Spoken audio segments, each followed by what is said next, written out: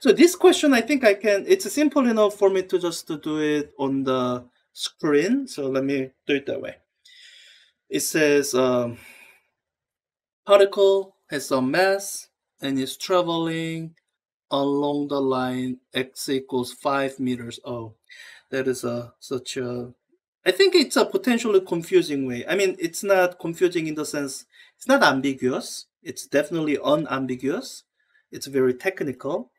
But I think a lot of people need some time guiding their intuition. So if you have a line where x is equal to 5 meters, that's actually this vertical line, because these are set of points where x is equal to 5 meters. So it's describing yeah, and this hopefully should match with in the positive y direction. Yeah, that's what the question is describing. A particle that's moving along this vertical line, and with the line there's ambiguity. Is it going up or down? Well, it says positive y. So that is my speed v. So, okay. Yeah, it's one of those things where if they drew the picture for you, it'll be less confusing, but you should learn how to draw a picture like this. What is the particle's angular momentum about the origin? Oh, this is a definition application question. So with the angular momentum, I think this is a good starting place. Just remembering these two expressions, you know, angular momentum is rotation inertia times angular velocity.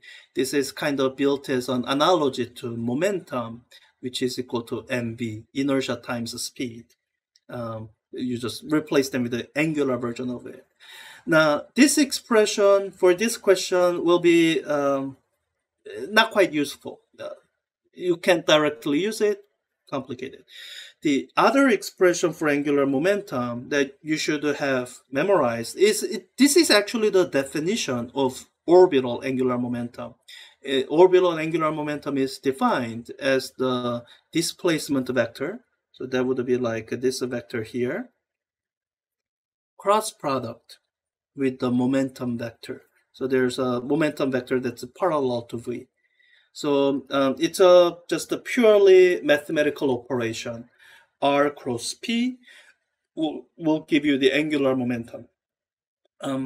Now here, to get the direction, you have to do cross product. So let me just quickly do that. This is a quick demonstration of right-hand rule, where I have so this is a cross product with R and P. You know, cross product defines a plane, and the goal of the vector that's associated with the cross product is to find the vector that's perpendicular to that plane. Now, if you are thinking of the plane of the screen, then you have two vectors perpendicular to that. Vector coming out of the plane towards you, and the vector going into the plane away from you. And this is where right-hand rule comes in. It's the arbitrary convention that everyone on the earth agrees to use, so that we can choose one out of those two vectors and everyone will agree. We use right hand instead of left hand because 90% of us are right-handed. And the 10% of you, please just use your non-dominant hand for this one thing. So the version that I teach in the lectures and the one I prefer to use is the whole hand version, where my fingers. So I first orient my hand so that my hand points in the direction of the first vector.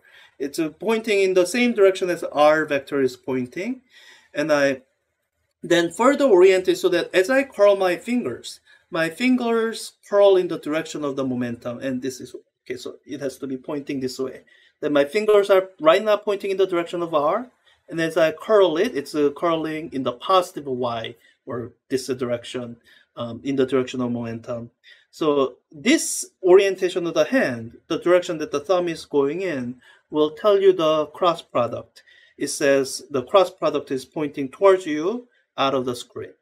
Let me just quickly do it from my perspective to make sure that it works. So this R cross P, it'll point. So the direction that R cross P points in is out of screen towards you. So in this coordinate axis, this direction, it's the same direction as x hat cross y hat. If you do the x hat cross y hat, and we define our three-dimensional coordinate system so that x hat cross y hat is equal to g hat, not minus g hat. This is the right-handed coordinate. And somehow, if you define this so that x hat cross y hat is minus g hat, this would be left-handed coordinates.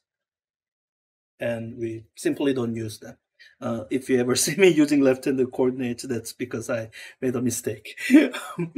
so, so since my g vector is coming out of the screen as well, so this cross product is pointed in the positive g direction. Oh, I guess that was the only choice. Positive g direction. So okay, that's the one portion of the definition of angular momentum, the vector definition that gives you the direction. And the second part, the magnitude portion, is one where there's a kind of quicker way to do this. If you're only interested in the magnitude of this is RP sine theta, where R and P are magnitudes of R and P vector. And the way I like to group this is actually sine theta along with R. The theta is the angle between these two vectors, by the way. This would be theta here.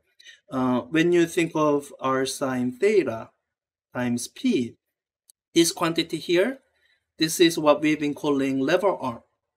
It's the perpendicular component of the displacement vector. So as you look at this picture here, the perpendicular component is this. This is my R perpendicular, or I guess that's the x coordinate. So I can just do x coordinate times momentum. That'll give me the correct answer. So let me use this as a fancy calculator and just plug in the numbers. My x coordinate is 5 meters. That's my perpendicular component of displacement. And my momentum should be mv, mass, 0.5 kilogram times v, 1.5 meter per second. They are all basic SI units, so multiplying these should give me answer in basic SI units. So 3.75, that's it. So as you do questions in rotation, you will find that you need to know all the relationships that relate to a particular quantity. So if you simply have this memorized and stopped there, then you're going to run into issues in questions like this. You also need to know this, and you also need to know how to apply right-hand rule and all that. I guess an upside is that questions like this are relatively few and far between. In Physics 4a, I think you can get through Physics 4a relatively well, even if you don't fully master cross product and right-hand rule. They become far more important in Physics 4b. So for people who may be struggling with those, I'll just just look forward to mastering it in Physics 4b.